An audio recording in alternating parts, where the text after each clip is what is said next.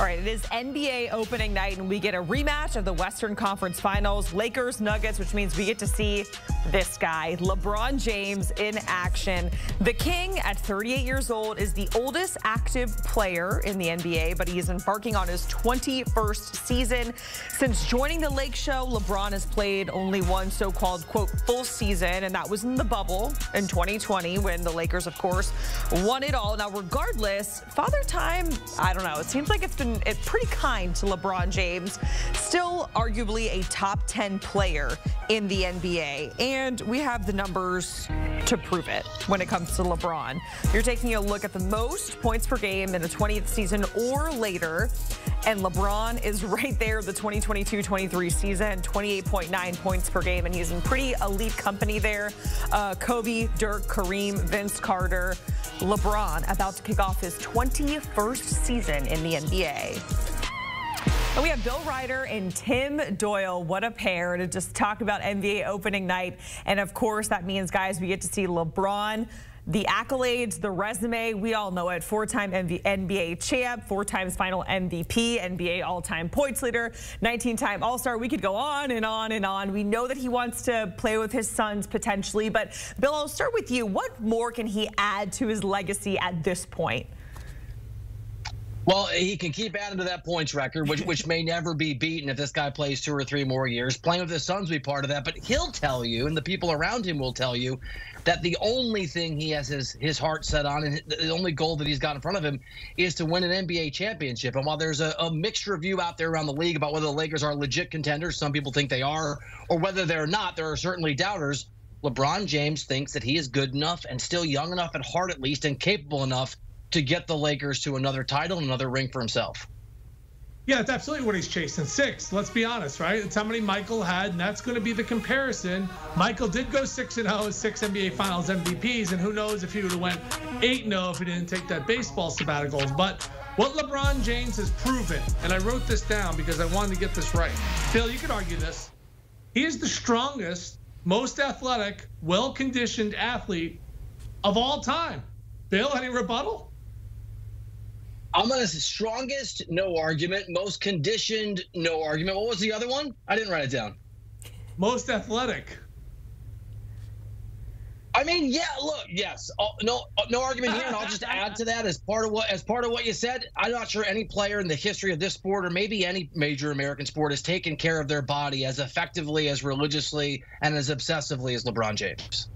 Yeah, and why that's important, Jacqueline, is because tonight he's going to be going up against, well, somebody who Lester doesn't take the best care of his body, right? And the Joker right now is in the midst of an unbelievable run that is not slowing down anytime soon. But I challenge him, Jacqueline. I'm challenging the Joker.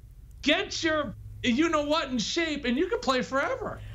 I mean, we know the Joker loves his horses. Maybe he put as much time into hitting the gym, working out. I mean, I'm just joking. The guy is a beast. Let's talk more about the Nuggets. Obviously, you guys mentioned LeBron wanting to get another championship, and it was the Nuggets who stood in their way. Of course, they raised the championship banner. They get their ring tonight, and the schedule makers knew what they were doing. The Lakers, who were swept in this journey for this achievement of the Nuggets, got to sit there and watch the whole thing, Tim. Yeah, I mean, how sweet is that if you're Denver? Does Joker even want to be there? You know, interesting enough, I was out with a few Nuggets executives a couple of weeks ago, and I got some inside scoop on where they are at just inside the franchise. You know, this is a contract year for Jamal Murray, and apparently he has come into camp in tip-top shape because he's looking at a super max deal. Use that however you want as far as player props. But I asked them, I said, how did the Joker look? They said he looked about 30%. And I was like, okay, now I was on my second martini, transitioning over to Bill's Old Fashions. But I remembered that. So the next day I go to the United Center, my beautiful 8-year-old son, Chicago Joe, and I watched the Joker at 30% in the first half against the Chicago Bulls. Have 18 points, 8 rebounds, and 6 assists. And basically he looked at us and he went, are you not entertained? He's making a mockery of the game. He's that good right now. Larry Bird had an 8-season run, Bill. 8 seasons. He finished second 5 times, won 3 straight MVPs. We're looking at the same thing with Joker. Yeah, I can't speak to whether Joker is going to be around in 5 or 10 or 15 years taking care of his body, but you're right. Right now, he's the best player on the face of the earth. And the point that people keep making to me when I talk to folks around the NBA and I say, give me the contenders in the Western Conference who aren't the Denver Nuggets, person after person just walks through the flaws of all the teams that are supposedly going to challenge Denver. Phoenix Suns, health questions, and whether these guys come together, and already Bradley Beal going to miss his opener. The Lakers they're a little changed, but mostly the team they were last year got dominated by this Nuggets team in the Western Conference Finals. Memphis Grizzlies obviously lost Steven Adams for the season. John Morant's going to miss 25 games. There's no team, and somebody will step up. The Warriors are older. A lot of people think their window is closed. There's no team that is a sure thing to rise to the level you have to get to beat Denver this year. Denver is the same team. They're more or less the same squad. They have the same core. They believe, I'm sure you heard, Tim, when you're talking to those executives, that Michael Porter Jr. is still an untapped superstar to the level they believe he can get to. So the Nuggets don't just enter this season with the best player in the NBA. They're the best player, the best team in the Western Conference, bar none. And I'm not sure the road is going to be as difficult out west as it is for some other teams out east. And in this matchup, the Nuggets, they are favored. Of course, you got the little revenge factor maybe for LA. But Tim, I'll start with you. Actually, I have two questions for you. Who do you think is going to win? And have you seen any leaked photos of the ring? What do you think their championship ring is going to look like? Good, bad? What is your take on it? Great question. I've not seen any leak photos of the ring. I remember my buddy won a national championship playing at Maryland, and I used to act like him, but that was a much younger day. I was like, hey, look at my ring, everybody. But that was before social media.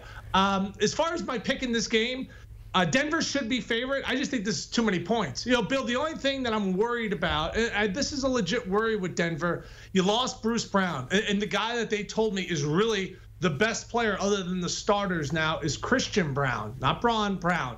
And he had a fantastic summer, and he's gotten exponentially better. Now, we didn't see him in the preseason. We saw Julian Strawther.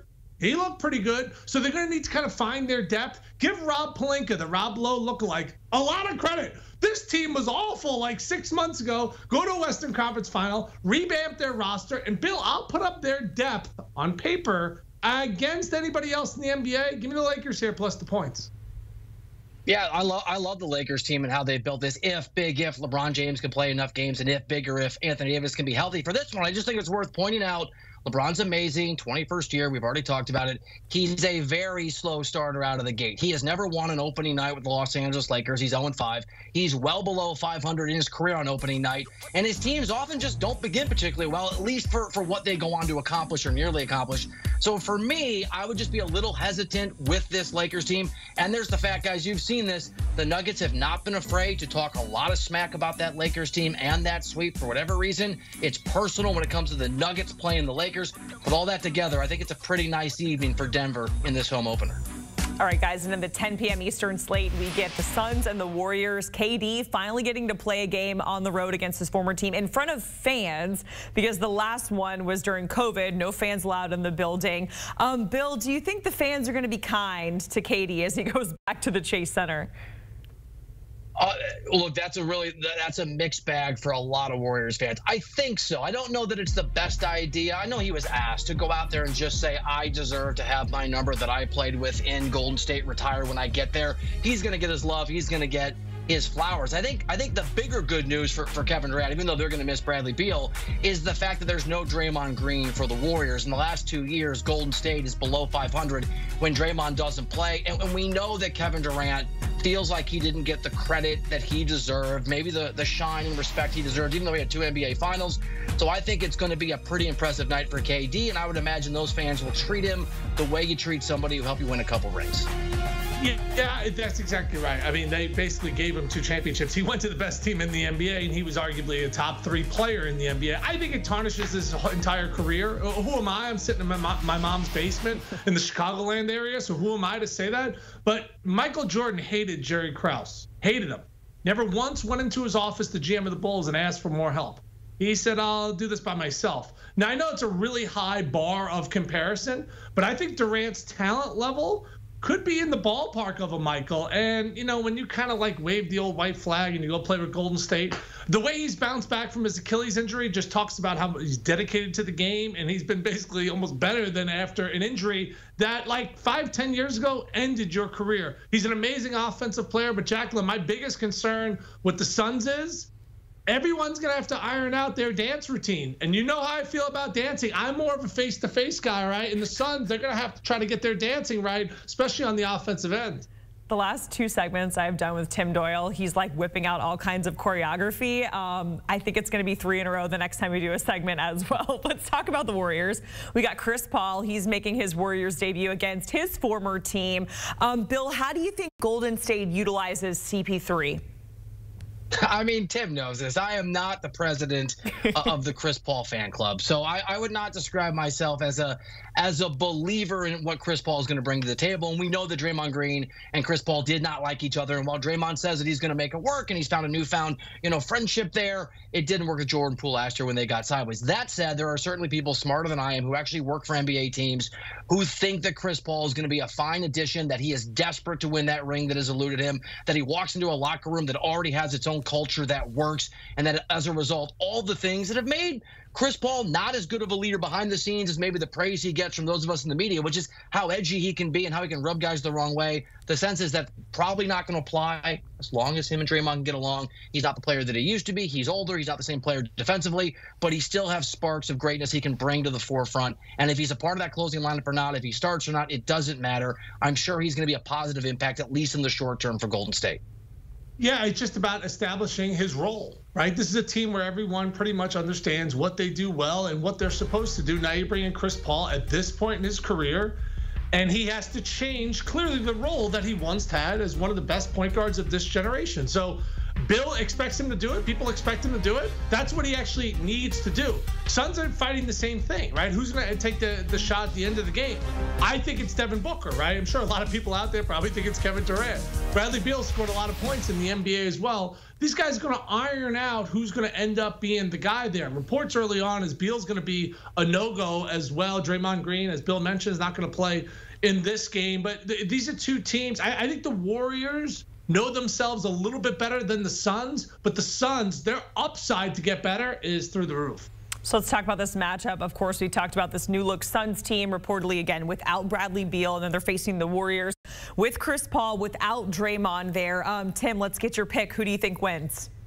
Yeah, I'm going to be hammering Golden State here, okay? Last year, Sacramento gave them all they could handle. And I thought they wore down Golden State because there was no breaks in between those games, and it was a tired Golden State team. Bill mentioned they were trying to like find their roster all year. Andrew Wiggins wasn't available. They were trying to iron out roles. I thought there was a bit of a championship hangover, which at these guys late in their career, sort of kind of makes sense, but now they're rejuvenated. And the fact, Bill, that they still have such a high basketball IQ, they pass the ball, they move away from the ball. If you know how to play, you're at a huge advantage. These are older guys. Hammer tonight, Billy boy. Golden State, lay the points. All right, you know what? I need some money, Tim, so I'll just ride with you. I'll add. Tim already, I think, made the most critical point. I don't think the Warriors have the same ceiling about these teams in 2 or 3 or 4 months. But right now, in this moment, the Warriors know who they are and what they're about, even without Draymond in this game, even with Chris Paul trying to fit in. We've seen super teams come together. It doesn't always work. I know Durant and Booker have played together before, obviously, but the expectations, whenever Beal gets healthy, the reports are he probably won't play tonight. The lack of depth, they added some in that 3-way Damian Lillard trade. I just think it's going to take a while for this Suns team, this version, to figure out who they are and how they play together, and that's certainly an advantage for every team they play early on, especially and including Golden State tonight. Bill Ryder and Tim Doyle with the hammer, the money bag. That's how you know he means business. Getting us pumped for NBA opening night. Thank you so much, guys. We appreciate it. Good stuff as always. And getting a look at the schedule of games for opening night. We get a rematch of the Western Conference Finals with the Lakers and the Nuggets. That is at 7:30 Eastern. And then at the 10 o'clock Eastern slate, the Suns and the Warriors. The Suns reportedly are going to be without Bradley Beal. The Warriors, no Draymond playing for them.